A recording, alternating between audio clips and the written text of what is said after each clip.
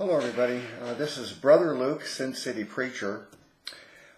Today I'm going to do the movie review that I promised on the movie Risen. This is the second movie review that I've done now. I think a couple of years ago I did a review of the movie Son of God. Matter of fact, I just reshared that this morning or yesterday, so I don't know if you've watched that, but I recommended that video. I thought it was wonderful in a lot of ways, but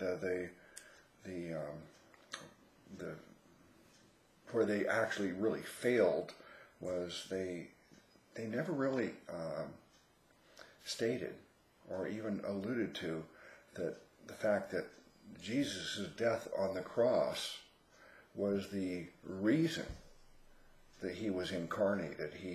He came down from heaven. God came down from heaven. God was manifest in the flesh. God became a man, Jesus of Nazareth, for a purpose. He said, I came to give my life as a ransom. So his death on the cross was for that purpose. He willingly went to the cross, and that death on the cross served as propitiation for our sins, and not for ours only, but also for the sins of the whole world, the scriptures tell us. So that was the point of him dying on the cross, and he succeeded. His death on the cross resolved the sin problem, provided reconciliation between God and mankind, and that's where the movie The Son of God failed. They never discussed that, which is like, besides the fact that Jesus is God manifest in the flesh, his death, burial, and resurrection, and propitiation for our sins. This is the whole point of Jesus the Christ. So that's that movie was excellent, except it failed in that critical way. Now the movie Risen, after I saw the movie Son of God, I was actually hoping that there would be some kind of a follow-up to it, and also the movie The Passion of the Christ, The Passion of Christ, I guess is the name of it. That movie ended with the empty tomb, but it didn't really explain any further. The tomb was empty. But the resurrection of Jesus, it was something I was hoping that they would do a movie on the subject, and then happily, I guess I think it was April of 2015, I saw the movie Risen, and I was thrilled. I thought this is one of the greatest, one of the most important movies ever made. And I was disappointed that most people I know have never seen it. So I've been encouraging people to see the movie. And I wanted to do a Google Hangout, have a group of panelists discussing the movie. But I couldn't find other people who'd actually seen the movie. And now with Google Hangouts, I don't have the technical ability to do those any longer, I guess. So I'm going to do this review of the movie Risen myself, and I had the opportunity to see it again a few days ago, or a week or two ago, because now it's available free on demand on my cable. So I watched it again, and this time I took careful notes. Here are my notes. There's 1, 2, almost 3 pages here of notes.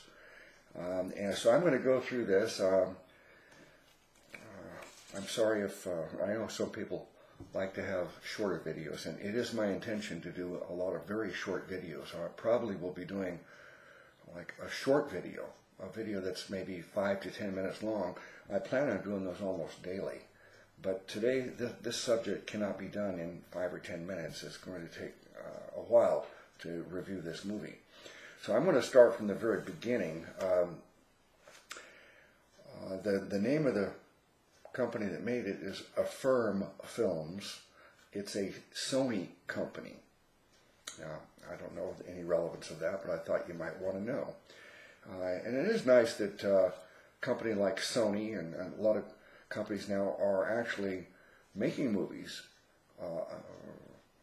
talking about the Bible and the Bible subject matter and Jesus. And so I'm glad they're doing it, even though almost all of them have not been historically correct, or they've been wrong, bad in one way or another.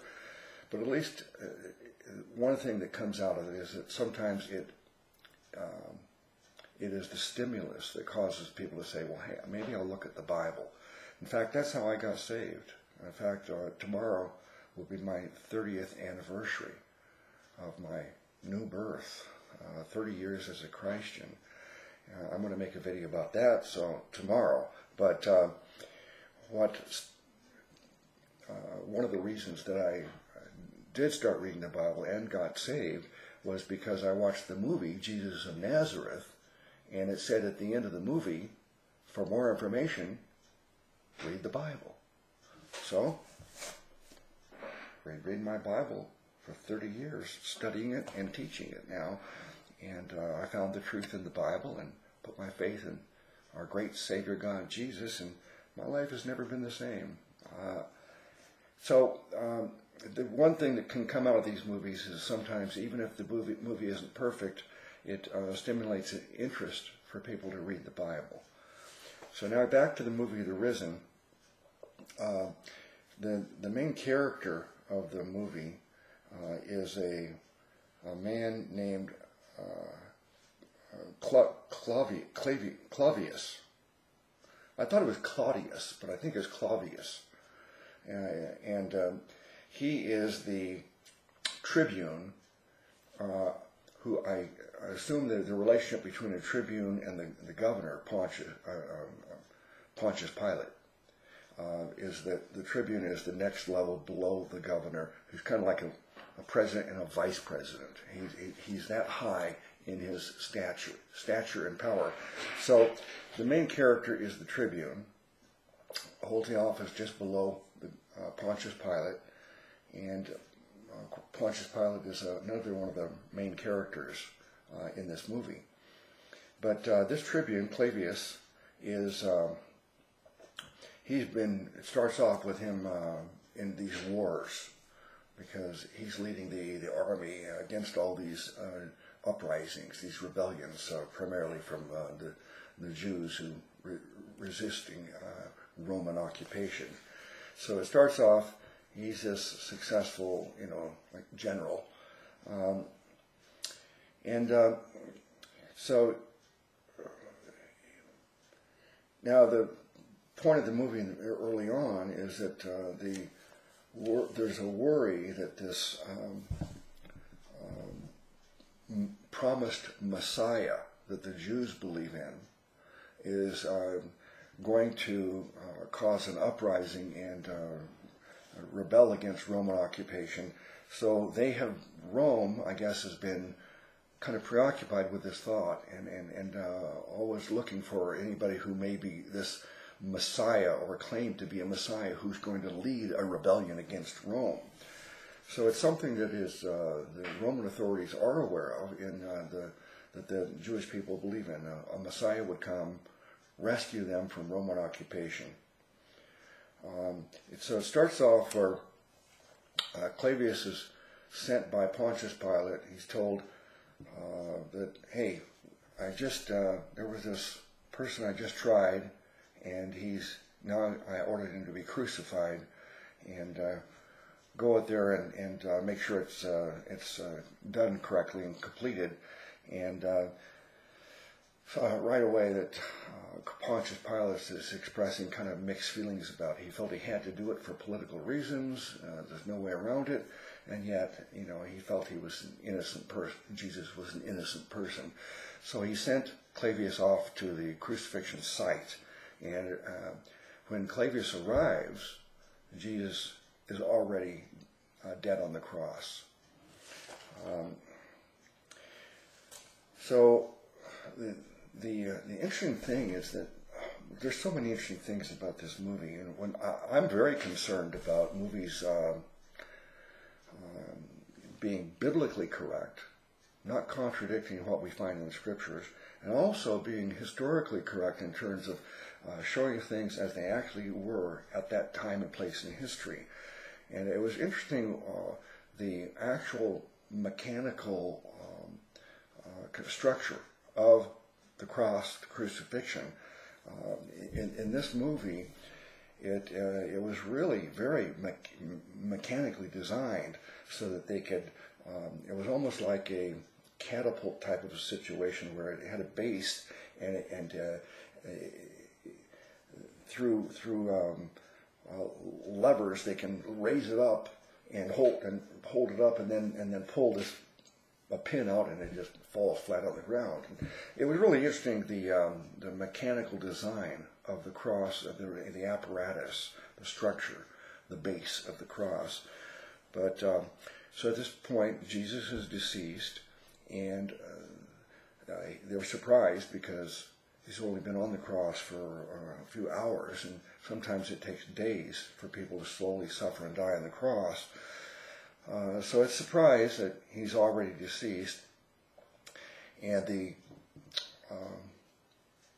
criminals, the one on each side of Jesus that we read about in the scriptures, they're alive, but Clavius is sent there to finish up this task, and so he orders the legs to be broken of the criminals, the thieves on the cross on either side of Jesus. See, when you break their legs, they cannot push themselves up and in position so they can gasp for air. See, when people die on the cross from crucifixion, what normally kills them is suffocation. See, the word crucifixion comes from the word excruciate, excruciating pain. The most horrible pain is described as being excruciating. So it's an agonizing way to be executed. The arms are pierced between the radius and the ulna bone here, and there's a nerve there that's particularly prone to pain, and that's right where the nail goes through. And so that, and then also in the feet, you have these piercings, and a person is held upon that, pinned upon that cross, nailed to the cross. But it's agonizing. But what's really agonizing is the fact that to catch a breath, you cannot just hang because you can't get air in your lungs. You have to pull up with your arms and push up with your feet to raise yourself up and gasp for air. And this is every breath of air is an agonizing, excruciating, painful experience until the person no longer has the strength and can raise themselves up, and then they die from suffocation. But that process is agonizing, excruciating for sometimes a day or two. But to cause these thieves to die quickly, they're ordered, it's a typical procedure. If they want them to die right away rather than waiting any longer, the soldier will break their legs.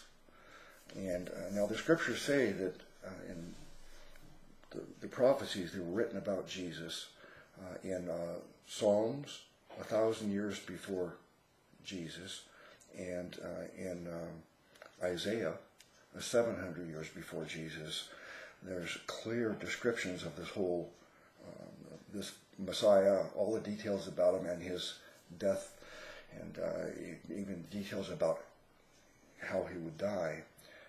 Interestingly enough, crucifixion hadn't even been invented and used at the time that those scriptures were written in Isaiah and Psalms. But we know that it could only be describing crucifixion. So the prophecies say that not one bone of the Messiah would be broken, and so obviously, if Jesus was alive at this point, and when they were ordered to break their legs, then that prophecy would have been false, because they would have broken the legs of Jesus, just as they broke the legs of the thieves. But since Jesus was dead, there was no reason to break his legs. But they did break the legs of the thieves. That caused the thieves to die very quickly. But with Jesus, he was dead, but to be certain that he was actually dead, it was ordered to thrust a spear through his side, and that's also prophesied in the scripture and described. So it's all biblically correct, and it's portrayed in great detail and accurately. Now, at the same time, the scriptures tell us that there's an earthquake that happens at the time of Jesus' death, and the temple. There's a curtain that separates the outer area for the public from the private area where only the high priest can go once a year, and this curtain is symbolic of the separation between man and God.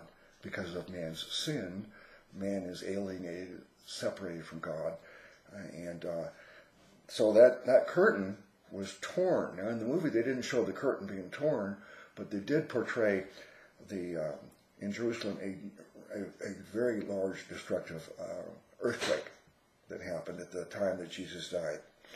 So that is part of it. Also conforms with what the scriptures say. Now, and of course, there's one of the soldiers, as he's witnessing, as he was there witnessing Jesus' crucifixion, he declares that this man was innocent. It wasn't Clavius that said that, but another soldier, so that's included in the movie. This was an innocent man.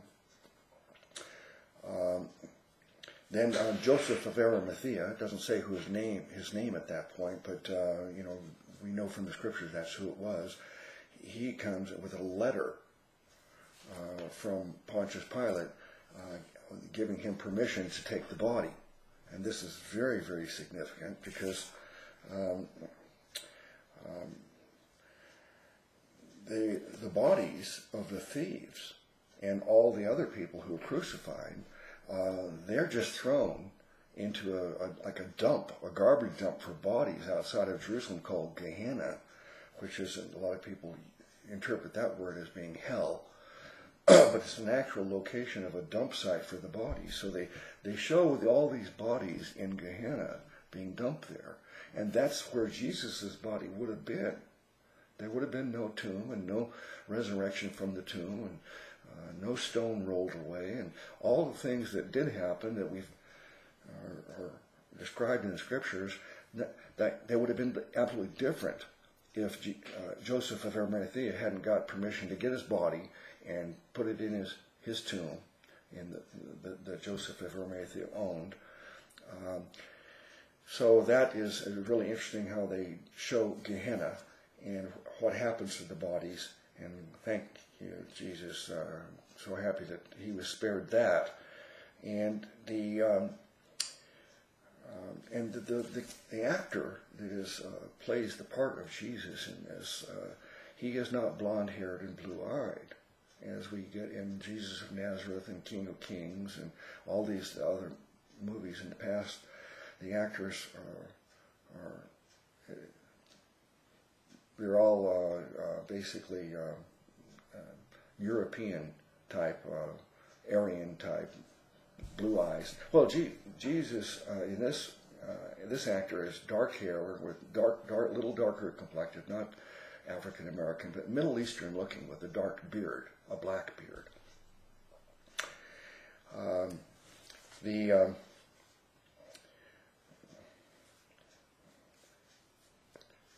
Now, then Pilate is giving a recount of the trial and the argument for the not only the Jews gave against Jesus, their charges against him, but also once the crucifixion had taken place, the Jewish people, the Sanhedrin, the religious leaders of the Jews, their argument to him saying, hey, okay, he's dead, but he promised that he would raise himself from the dead on the third day. And so we want you to post guards, seal the tomb and post guards so that the body cannot be stolen. And because then it'll be even worse than before, because if they claim that he actually was raised from the dead. So they appealed to Pontius Pilate to take measures against this. And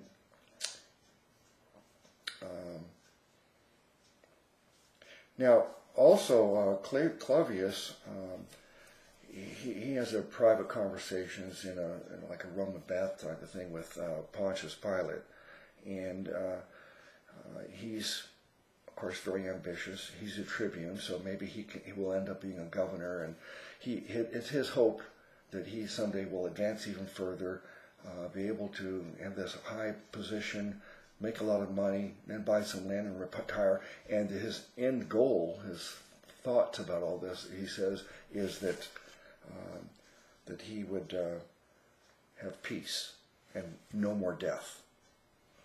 So, of course, this is a private conversation between him and Pontius Pilate. And then later on, of course, in the movie, Jesus, in his conversation with Clavius, says that same thing to him. And so it's a sign to Clavius, Jesus, he's all-knowing. He knew about that, even though he wasn't there. Now, so the Sanhedrin, they appealed to Pontius Pilate to protect against the theft of the body, and it's agreed that the tomb will be sealed and guards will be posted. And the actual way that they sealed the tomb, it was really, really interesting. It had the Roman wax or rubbery type of stamp with a Roman seal on it. It had that all over the stone. Now the stone was huge, and you've seen it probably in other movies. It was like a size of a disc, I would say, but I mean shaped like a disc, and it was probably about guessing maybe 8 feet in diameter and maybe 2 feet in width, solid stone. And so it was very, very heavy and very large, and it had these Roman seals all over it, and with ropes, and then the ropes were tied across it and the seals all over it. It was really very thoroughly sealed up, not just with one Roman seal, but probably like maybe 20 of them all over it. So they had really done a thorough job of sealing it. Not only I'm talking about sealing it, closing it up, but actually using the Roman seal. And if that Roman seal was broken, then if anybody disturbs the Roman seal, it's a capital crime, and they would be executed. So the Jews, the Sanhedrin, before Jesus is put in the tomb, the Sanhedrin is right there, and they inspect the tomb. And so you can see that they're very, very careful. They want to make sure that this tomb has there's no back door, or there's no other way. Because they're very concerned about this resurrection claimed by Jesus, and they really believe that someone's going to steal that body. So they inspect the tomb very carefully. And then when the body's missing, after the resurrection, the guards, they know immediately that they're going to be blamed and held responsible for this, and that the penalty for that will be execution. So they're afraid. So the guards go to the Sanhedrin, and they tell them they need sanctuary, and the Sanhedrin agrees to give them sanctuary if they will tell a different account, tell the account that the Sanhedrin makes up, and that is that Jesus' disciples came, overpowered them, and rolled a stone away and took Jesus' body. And they were outnumbered and overpowered, and that's the story that they're told by the Sanhedrin that they must tell in order to get sanctuary.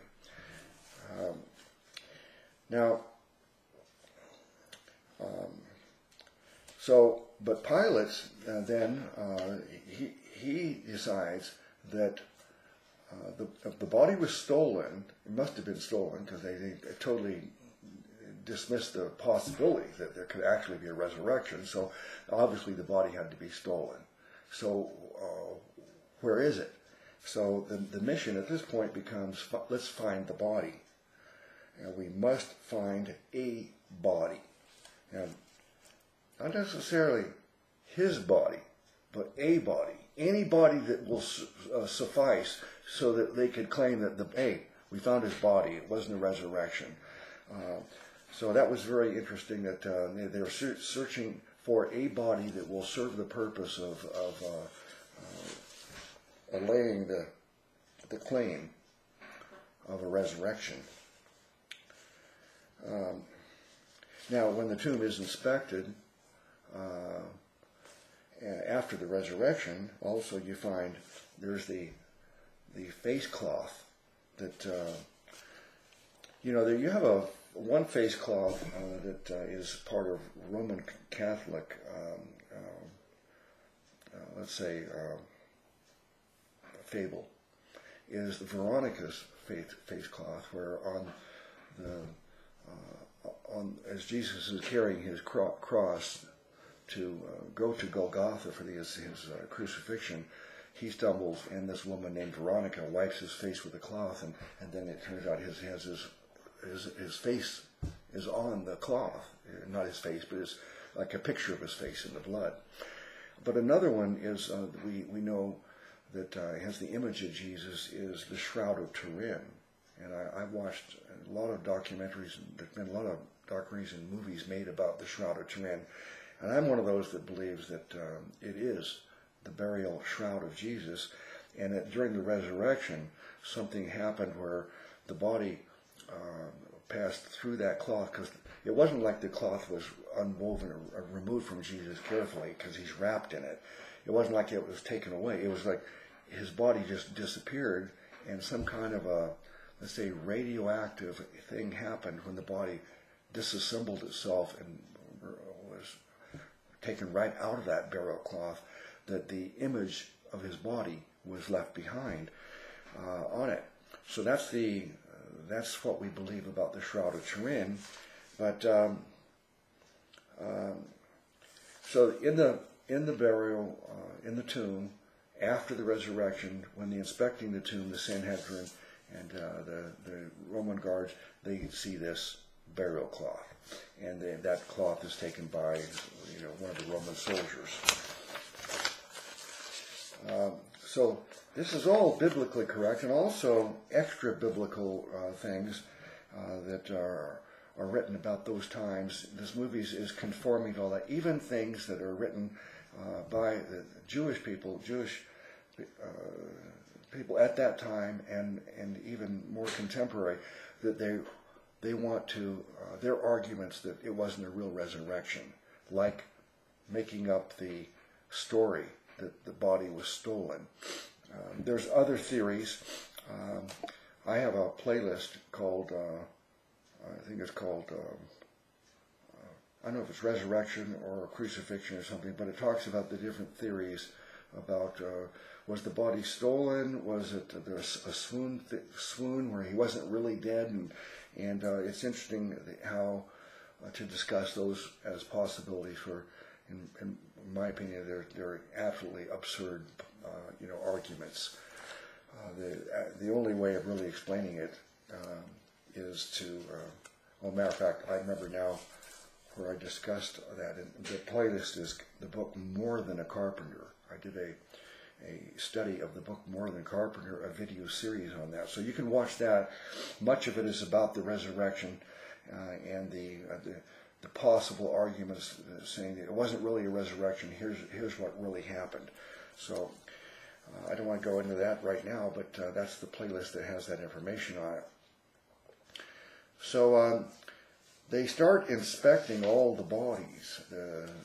Clavius is heading up a group of soldiers, and they're going all over, looking through Gehenna, looking at all the bodies, seeing if any of them are Jesus, or if any of them, even though it's not actually Jesus, that it could be sold, it could represent it as Jesus' body.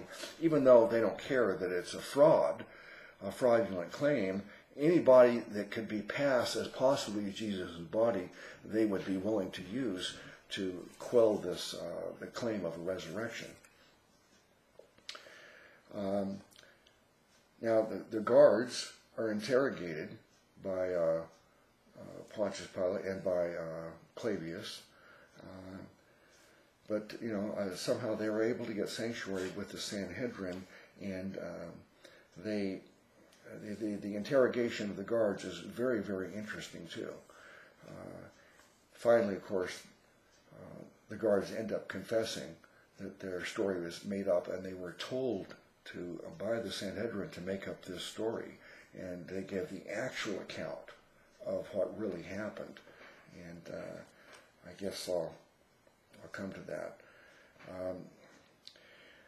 And also, all the followers, anybody who was a disciple or follower of Jesus, these people are all rounded up too, and threatened with torture and death if they don't say where the body is. Because they're convinced there's not a resurrection, so the body's got to be somewhere, and so they're trying to find out where it is, and interrogating people and threatening them with torture.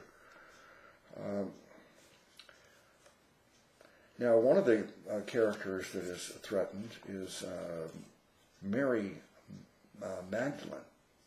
And in this movie, Mary Magdalene is represented as a prostitute. And I know that many people consider that the prostitute that Jesus saved from stoning, when he said, he who has no sin can cast the first stone, and they dropped their stones, and she was spared, and he said, go and sin no more. By the way, that verse just doesn't mean be sinlessly perfect so you can go to heaven. It means that don't continue in this prostitution, or else you'll be back in the same situation again, or maybe worse will happen, and they'll actually stone you next time. So that's why she's told to go and sin no more regarding the prostitution. But the Bible does not actually, there's no way of concluding that this prostitute is Mary Magdalene. A lot of people believe that is the case, but I mean, it is possible. Maybe Mary Magdalene was the prostitute, but I cannot conclude that based upon the scriptures. It doesn't really say one way or the other. But in the movie, they represent her as a prostitute, and they're searching for her because she's known as a disciple of Jesus. And when they, to find her, they find a soldier that, quote, knew her, but knew her in a sexual way, and could recognize and identify her. So they find this soldier, and he says, well, let's see if anybody knows where she is. And they go into like a garrison full of probably 50 soldiers. And they say they're looking for her. Has anybody known her? Has anybody been one of their customers? And out of 50 soldiers, almost all of them raised their hand. Yes, yes. So it was kind of a humorous way of expressing that, hey, yeah, she was a very busy prostitute, and all the soldiers were customers of hers. So that's how they portrayed Mary Magdalene initially. But then, of course, once you meet Mary Magdalene, and she's very, very impressive. Her faith is, I think it's very well done, and she's very admired. I think you will end up admiring her from the way she's portrayed in the movie. So Pilate says also at one point that Caesar's spies will hear of this. And hear of this means that there was this claim that Jesus was a Messiah. He had to be executed, and now there's a claim that there's a resurrection and he's alive again, but they can't find the body, and it's like a big a horrible situation politically for Pontius Pilate, and he's worried that the spies this will all get back to Caesar, because the spies are going to inform on him. So he's very, very worried and very, very afraid what's going to happen to him. So Bartholomew is found, and he's being interrogated and threatened with torture. And he, for the first time in the movie, we hear from Bartholomew that what Jesus taught, and it was that eternal life for everyone who believes in Jesus for it. So there you have the salvation message, that every person without exception, it doesn't matter, Jews, Gentiles, men, women, any person, whosoever, who believes in Jesus for their salvation, believe that Jesus is God who became a man, who died on that cross, and in dying paid for all their sins, and now the sin problem between man and God is resolved, and now they can actually go to heaven because of what Jesus did for them, paying for their sins.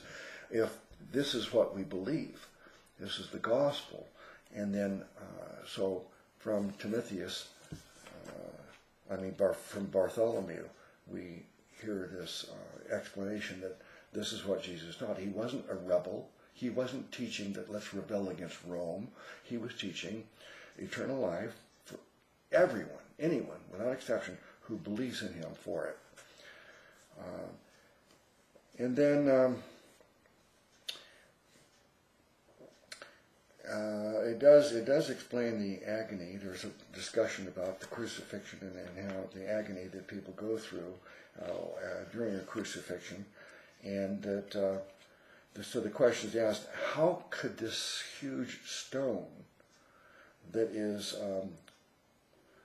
it could end up 10 feet away from the tomb itself? And they said it took the soldiers, 7 soldiers, in order to move it at all. And so they're trying to figure out how this crime, this theft of his body, could have possibly happened, and it's just not all adding up from like a investigative detective, viewpoint. And so Clavius, in his attempt to find out what actually happened, it's just not making sense as far as the story that he was told from the guards.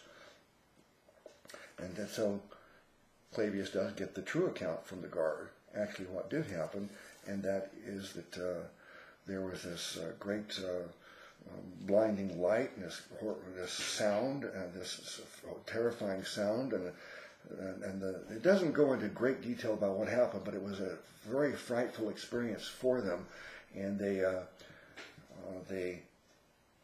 I don't remember exactly if they actually said they saw Jesus leave the tomb or not, so forgive me on that.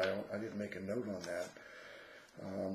But they give an account of the truth, that the body was not stolen, that the angels, I think they said angels or some kind of powerful beings, entities were there, and they were afraid, very much afraid. So Clavius, he finally finds all the apostles. It's in this great search for where are they hiding, and he has spies, and he's bribing people and threatening people, and finally someone tells him where they are, and so he finally finds the apostles clustered in a room, and he goes in there, and Jesus is in the room with the apostles. And Clavius sees Jesus, and he recognized him because he was at the crucifixion. He knew what Jesus looked like, and it's Jesus. And then this is the scene. Clavius is there. Of course, this is the fictional part of it. Clavius is actually a fictional character, but in this movie, Clavius is in the room when Jesus is there, and then Thomas enters the room, and he embraces Jesus. And the scene is the account in the scriptures where Jesus says, "Put your fingers into my wounds," and he believes. And he had previously doubted the resurrection, but now he believes. And so that account of doubting Thomas is what's happening, and Clavius is in the room witnessing it all. So there's no way around it. Clavius knows that the body was not stolen.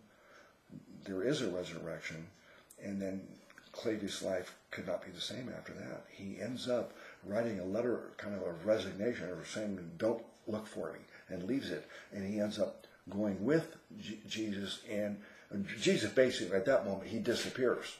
It's just, and everybody's in shock because he's there in the flesh.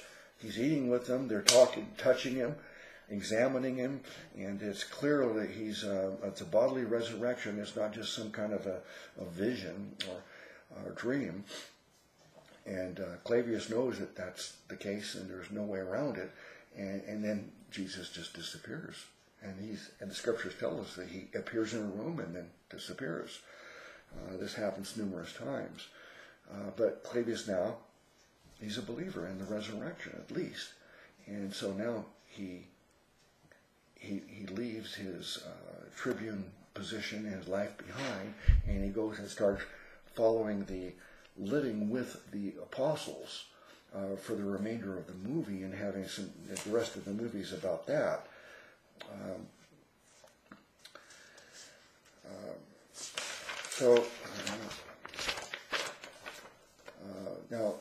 So while Clavius, and once Pontius Pilate becomes aware that Clavius has left, and now he becomes a wanted man. And so now they're all out trying to find not only the apostles, but also find Clavius. And so Clavius, he queries Peter. He asks Peter a lot of theological type of questions. And Peter, he answers them the best he can, but he admits, "I don't have all the answers. I don't understand it all myself." But Clavius is seeking answers for all this now, trying to understand what's happening. And they're at the Sea of Galilee, and it's the scene where the miracle of the fishes, where they're fishing all night and they catch nothing, and Clavius is in the boat with all the apostles while they're fishing, and they're waiting for Jesus because they were told to wait for him in Galilee. And they're hungry, and then all night long they don't catch anything, and then sun comes up and someone's on the beach. They don't recognize it. It's Jesus, but he says, "How's the fishing?" And he will cast your net on the right side or left side, whatever side he told them, and they cast their net there, and the boat almost sinks as they're trying to pull up all the fishes. I think the scriptures say there's 154 fishes in that catch, and it's huge. And of course they know then this is another example of, it's another miracle. They didn't know it was Jesus who told them, but they had to be Jesus. And so they go back and they have this cookout, and they cook fish, and they have this time with Jesus, and Clavius is there with them. And there's also a leper that come on the scene at that time, and Jesus heals the leper. And so that's another time where I think it's Bartholomew again, who is he's been trying to explain everything to Clavius, and it's hard to explain everything, but now when Jesus is there and heals the leper, Bartholomew says, "See, I mean, seeing is believing. Now you know, it's the miracles that Jesus did that were the signs to prove that who he was." So there was a purpose for all these signs. Jesus healed people not just because he loved them and wanted to heal them, but also as signs proving that he does have this power, because he is God manifest in the flesh. And then also the scene, the same thing happens where Jesus is talking to Simon privately, and he asks him, Simon, do you love me? And he says, yes, we'll feed my sheep. And now it turns out that Jesus asked Simon 3 times, do you love me? Over and over again. Simon keeps saying yes. So why is he asking 3 times? And it's always been my belief that he asked him 3 times to make him, or to connect it to the fact that Peter had denied Jesus 3 times at the night of Jesus' arrest. Jesus said, you will deny me 3 times before the cock crows. And sure enough, Simon Peter did deny him 3 times. So now he answers this question, do you love me? 3 times from Jesus.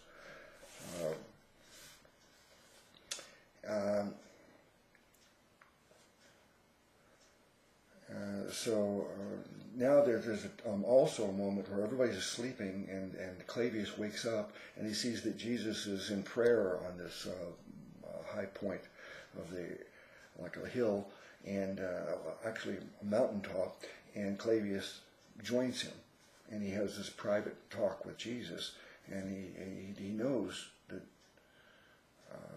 now he's convinced about who Jesus is, but he says, I need to talk to you about it. He says, I don't even know what to ask.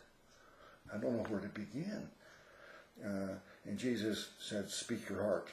And then during this conversation, things come out that Jesus would not know, like this conversation that Clavius had with Pontius Pilate in the Roman bath that I mentioned earlier. This is a time when Jesus talks about that, and he wasn't there. So these are ways that, many different times you can see how Jesus is proving his identity.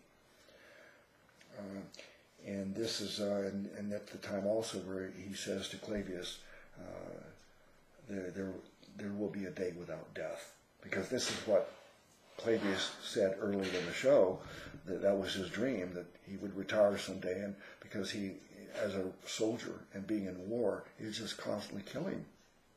And he did it because it was his job and it was his duty to quell these rebellions. But he didn't want to kill. He was sick of death, and so he said it was his dream to someday retire and have no more death, and that Jesus says the same thing to him. There will be no more death. And he's talking about the after the resurrection of mankind and the judgment and the new heavens and the new earth, the scripture says there will be no more death or sorrow or tears. And then at this point, the ascension happens, and Jesus, it's almost like Jesus is there, and there's like an explosion of light, and he goes up and disappears. It's an interesting portrayal of the ascension. And then you see the apostles begin their evangelism, and they're traveling around telling everybody about the free gift of eternal life through faith in Jesus and his death, burial, and resurrection, and they're telling everybody. And it's interesting because my experience in years as a street preacher, a lot of times, and as we're witnessing to people, we come up with a really good way of explaining something, or a good way of answering a question, and then we turn to each other, the street preachers, and say, wow, that was a good one. I'm going to have to use that one. And that very type of scenario happens while the apostles are doing their evangelism. One turns to the other. He says, that's...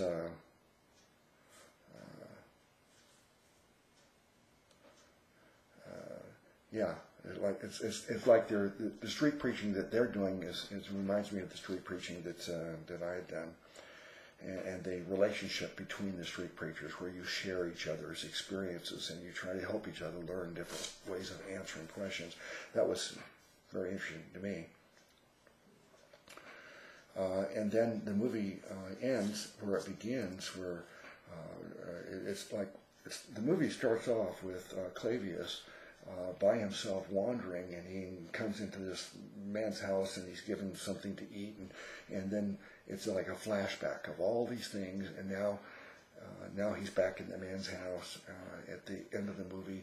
So the movie is just his thoughts and his recount of all of this, and at this point he pays the man with his tribune ring, so that's the last thing of that he's leaving behind. And then the man that Clavius had, I guess, told the story to says, "Do you truly believe all this?" And Clavius says, "I believe, and I could never be the same again." So that's how the movie ends. I highly recommend the movie. I assume that it's available wherever you are now, because now you used to have to buy it or rent it, but on my cable subscription, it's available free now. So I hope you will, no matter what you have to do, watch this movie, and I encourage other people to watch the movie, because it really does give us a really wonderful historical account accurately of all the historical records of the times, exactly the way things were done. I found it particularly interesting how they were searching for the bodies, and they went through all these bodies at Gehenna, and there's so many things, details, a lot of great details in it. It's biblically correct, historically correct, and not only do we understand that Jesus is our Savior God, and there was a death, burial, and resurrection, but unlike the movie Son of God, this movie tells us the point of his death, burial, and resurrection, and that by believing that we have eternal life through faith in Jesus Christ. All right, well, I know I've gone on, but as I said, I'm going to go on a crusade now to make a whole bunch of very short videos, so thanks for putting up with this long one. I look forward to your comments. Bless you all in the name of our great Savior God, Jesus Christ.